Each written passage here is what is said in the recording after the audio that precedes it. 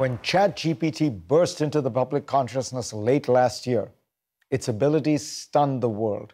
Headlines blared that it was able to pass the bar exam and hold human-like text conversations. It writes computer code, term papers, and even Shakespearean iambic pentameter. It is not just that one program. Google, Microsoft, and many other companies have their own artificial intelligence software. People have been fascinated and frightened. The fright was heightened last month when more than 350 computer scientists and tech executives signed onto a one-sentence statement that said, mitigating the risk of extinction from AI should be a global priority alongside other societal scale risks such as pandemics and nuclear war. One of the signatories is a man who has been called the godfather of artificial intelligence, Geoffrey Hinton. Hinton left his job at Google so that he could freely discuss the risks of AI. And that is what I want to ask him about today. Geoffrey, welcome. Thank you.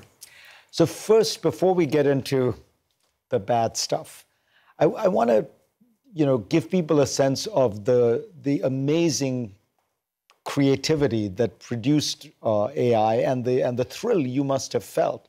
So at what point did you start to realize as a professor that you were beginning to, you were getting computers to be able to think? So back in 1986, we started using an algorithm that was invented by many different people called backpropagation.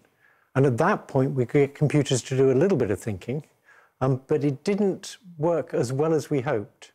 And at that point, we didn't really understand that all we needed was more data and bigger computers. But by about 2006, we had that. And then we started seeing real progress.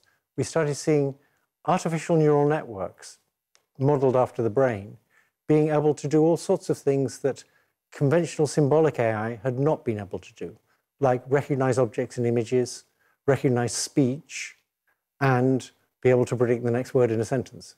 For you, was there a kind of crossing of the Rubicon moment when you realized that computers were just getting so good and so powerful at AI?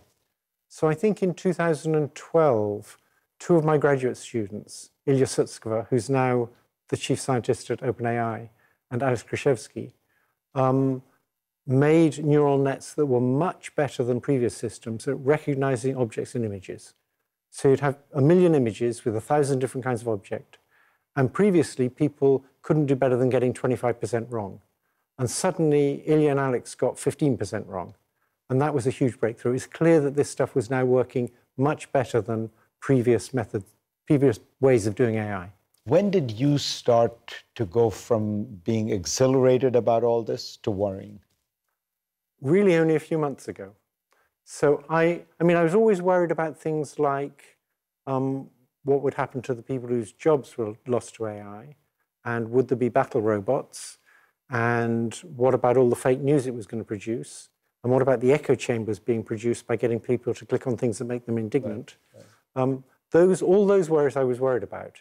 But the idea that this stuff will get smarter than us and might actually replace us, I only got worried about a few months ago, when I suddenly flipped my view. My view had been that I'm working on trying to make digital intelligence by trying to make it like the brain, and I assumed the brain is better, and we're just trying to sort of catch up with the brain. I suddenly realized maybe the algorithm we've got is actually better than the brain already, and when we scale it up, we'll get things smarter than us.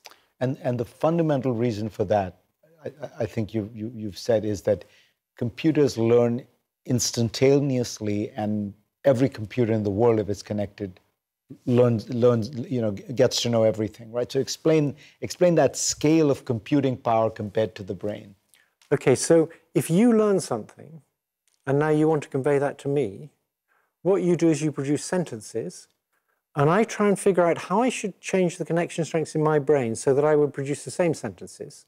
But there's not that much information in a sentence, so it's a very slow and painful business, conveying what you know to somebody else. But if you have two different digital computers that have exactly the same model of the world, and one of them sees one document and another one sees a different document, and they each learn from the document they're seeing. And so if you have 10,000 computers like that, it's like you had 10,000 people all learning from different data, and as soon as one person learns something, everybody knows it. And everybody intelligence is strengthened by that averaging, by the, right? Yes. So it's something actually, it means theoretically even, human beings could never get to that place. We could never see enough data. It would take us, I don't know how long, but thousands and thousands of years to see as much data as GPT-4 has seen. We just couldn't do it in a lifetime. And so that's, at one level, again, exhilarating to think of the extraordinary power that this computer will have, but worrying. It is worrying because we don't know any examples of more intelligent things being controlled by less intelligent things. I mean, with human societies, you often have dictators who aren't as intelligent as some of the peasants, but that's not a big difference. They're in the same league. But here, these things would get much more intelligent than us. And the worry is, can we keep them working for us when they're much more intelligent than us? They will have, for example, learned how to deceive. They'll be able to deceive us if they want to.